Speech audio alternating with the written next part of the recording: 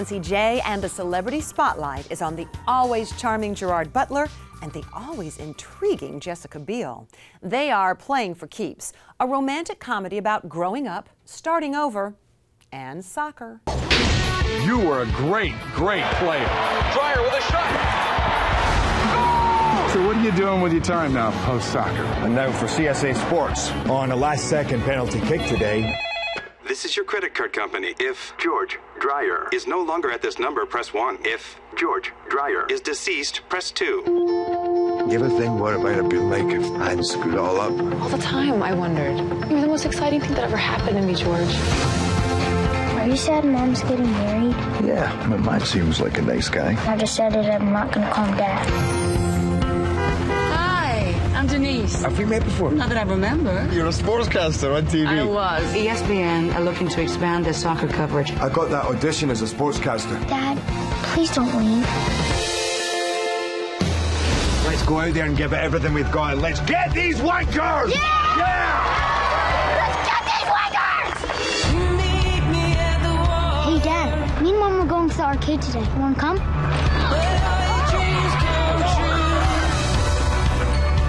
ESPN liked you. You did it, George. I just can't. I got a boy in there who needs me to start being a father.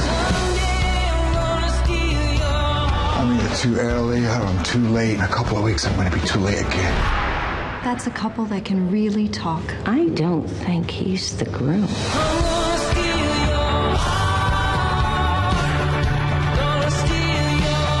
I got $100 here. Says you cannot hit it. You reckon you can handle this thing? Are you serious?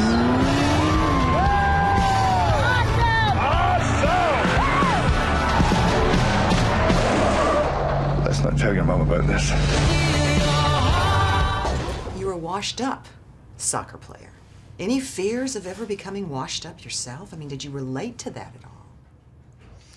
I was kind of feeling that way at the time. You know, I gotta tell you, there's this thing, there's the 5 stages of an actor's career, right? Who is Jerry Butler? That's number 1. Okay. The second one is, get me Jerry Butler on the phone. And then the third one is, get me a cheaper Jerry Butler. Okay. Then there's get me a younger Jerry Butler. And then there's, who is Jerry Butler?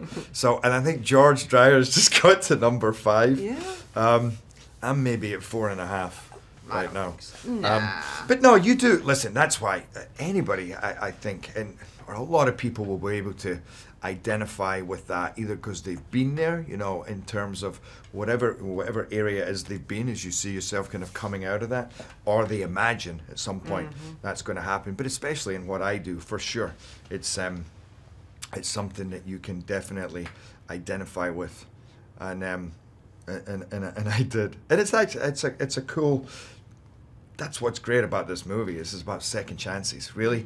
You know, when you think your life is kind of over, in a way, then you know, but you put in that concerted effort and you're willing to be vulnerable and reach out and really kind of focus on your priorities, which is what he does, and make sacrifices. Then second chances are available to you, whether it's just in relationships, friendships, love, you know, career. It was a fun movie. You're a soccer mom. I'm sorry, but I have a little hard time wrapping my head around you being a soccer mom. Why? Well, I don't know, because you're so glamorous and gorgeous, and but this is just a fake out. You should see what I strolled in here wearing today. That's great. I grew up playing soccer, so my mom was a soccer mom. I probably will eventually be, in real life, a soccer mom, because I love that sport. And it's so ironic. I was just saying that, of course, I'm in a soccer movie and I'm not playing. You know, it's so unfair. I so badly wanted to be a part of the playing We do get to see you a little bit there at the end, but I could see that you knew what you were doing. I couldn't help myself. I had to do a little quick pass, like, see, I can do it. Playing for Keeps is very entertaining. Look for Gerard and Jessica in your real-time theater.